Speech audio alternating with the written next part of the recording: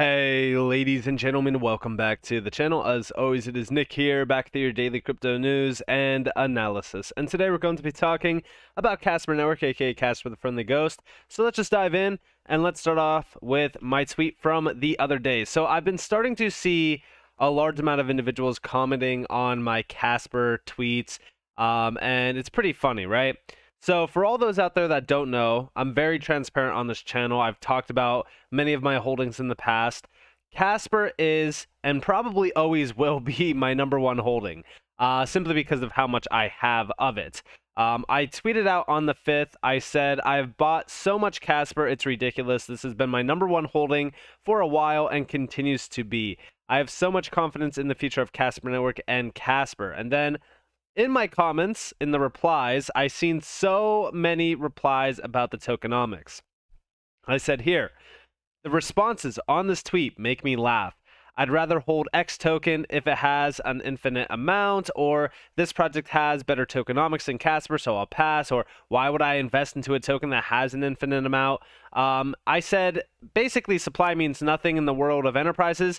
We make the supply of a token the center point of every argument. I said it's one of many factors behind a project's success. The argument to pass on Casper is dictated by an 8% APY inflation rate on the token. This is comical considering it would take a decade to have the same supply as most top 15/20 tokens. I personally love to see people pass up on an opportunity like Casper. It adds more fuel to the fire when it starts to ignite and spread. And yeah, I mean, listen, we've been talking about the supply ratio of Casper for a very long time. When we look at tokens like HBAR, I understand why we are concerned with tokenomics. Full transparency, yes, HBAR is also one of my top holdings. It is not #1, but it is within my top 5 holdings. It is a project that during 2021, the price action did get stifled quite a bit due to the amount of tokens getting released.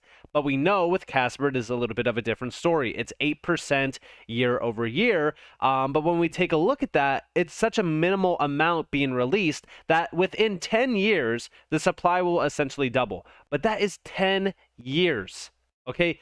Think about how much can change within 10 years. And also, as validators on the network, remember, we could vote against the 8%, meaning we could stop that 8% tomorrow and basically have zero inflation on the token, which allows me to sleep at night knowing that Casper is, in my opinion, one of the best opportunities within the space.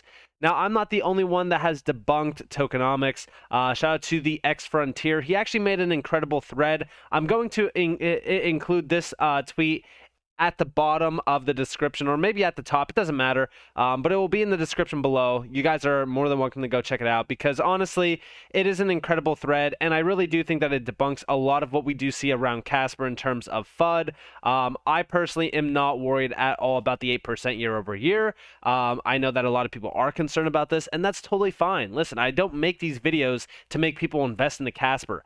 I'm sitting here making these videos to give you guys my updated view on Casper, what's happening around Casper, things like that. But I have been seeing the supply being a big focus point for a while. I understand the idea of no max supply. I understand the concerns around that. But I want you all to understand that at the end of the day, these tokens that do have a large amount of supply, like even HBAR, a large amount of that supply will be utilized, especially during, enterprise grade applications going live and things like that. So I'm not too concerned at all with the inflation rate. I think that it's minimal. I don't think that's going to have a big effect on price action or anything like that. And yeah, I mean, that's basically me telling you guys exactly about the tokenomics. I don't think that it's a big concern. But also, right, the 8% year over year, when we take a look at the 8%, you could also beat the inflation by staking your Casper. Right now, almost 76%, and this fluctuates. I think we're at 77% the other day. But this is nearly at 76% of the total supply staked, earning 10.53% APY. Now, over on Uphold, which, by the way, full transparency, again, I do not use Uphold to buy Casper. I've talked about why. I don't like the fact that my Casper tokens are locked up on a centralized exchange. I don't like it at all. I personally buy my Uphold or on my Casper on MEXC rather than buying it on Uphold. Initially I did buy Casper on Uphold, but again, there was no way that I was holding Casper on a centralized exchange like that without having the opportunity to withdraw. So I moved over to MEXC. Obviously, you guys could utilize any exchange that you want, but the reason why I use MEXC is because I could instantly withdraw my tokens. They're not locked on exchange because it's not a tier 3 in quotation marks asset, which is the main argument from Uphold. I'd rather stake my Casper on Casper.live. I'm earning 10.53% rather than, I think it's like 9% over on Uphold. So you do you, but I do think that staking Casper is 100% a great opportunity if you do, if you can, because again, 10.53%, you can't beat it. You're beating out the inflation. And also for those out there that do want to learn how to stake, I'm not going to make another video just because I don't really want to, but if you guys do want to go check out a video, Kevin Cage actually has a video on how to stake. Like I said, the only reason why I don't want to make a video is because, one, I don't want to compete with anybody else out there, but also Kevin Cage's video is incredible, and it really does go in depth on how to stake, how to move your tokens, and all that kind of stuff, especially even onto Ledger. So shout out to Kevin Cage. I'll include the staking video down in the description below as well for all of you out there. But also, with all of that in mind, let's take a look at Casper. So in general, when we take a look at how much Casper is out there, and we look at around like everything happening with Casper, many of the things that get overlooked when we talk about Casper is how early Casper still is. This is still a very early on project. It's still a very new project. When we take a look at the users and developers all time, we're sitting at about 1.25K average daily transactions, which I know that you're going to look at this and look at like HBAR or something else. Yeah, it's a different story, right? It's because there's not a lot of activity going on the network. There's not a lot of transactions being sent because it's still very new.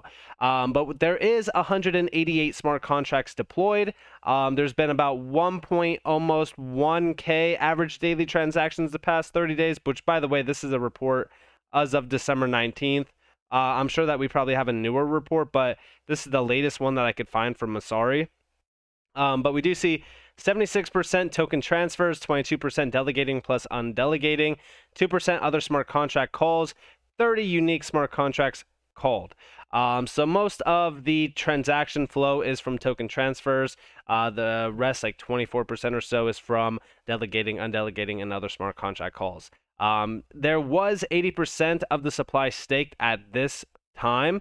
I think since this report, I think that we've seen the supply get a little bit updated. I think that they were able to actually get that fully transparent for us. So a lot of things kind of changed since this report, but for the most part, the users and developers are kind of the same. But we are starting to see a little bit of a shift happening. And going forward, I do think that we will start to see more and more noise being made from the Casper side. For an example, here's that roadmap that I was talking about in previous videos where I said the roadmap looks pretty solid going forward on.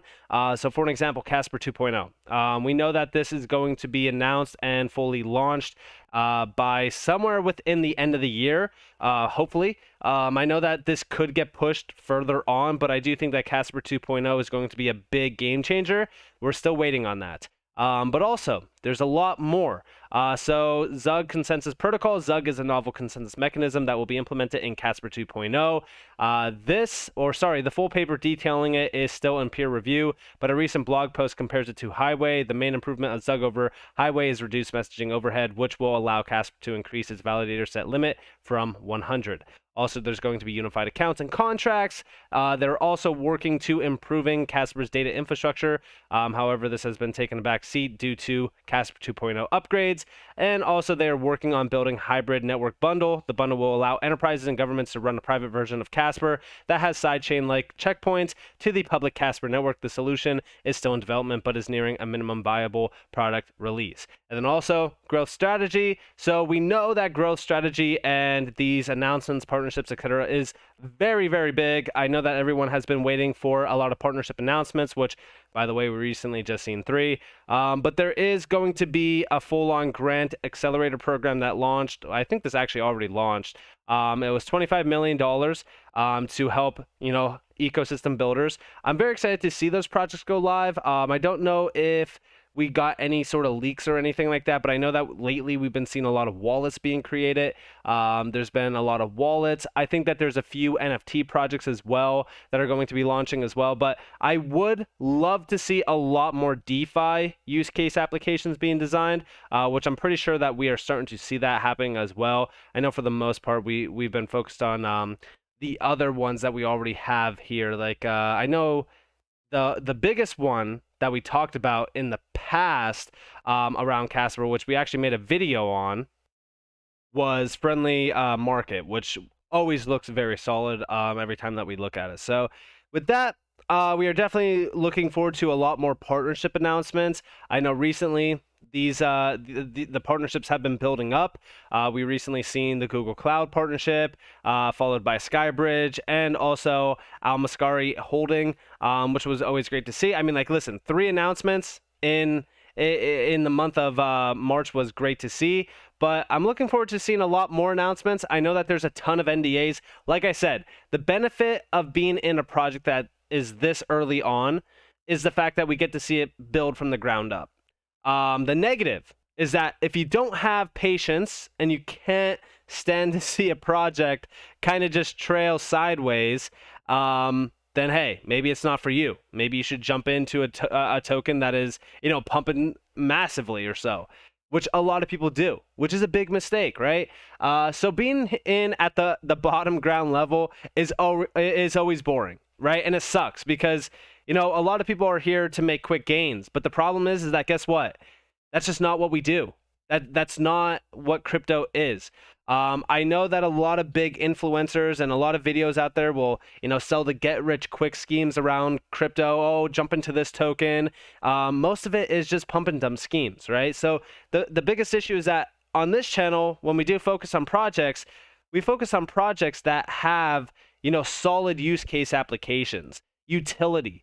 And when we looked at Casper initially on, it was a project that was still very early. It was still very new. And there's not a lot going on right now.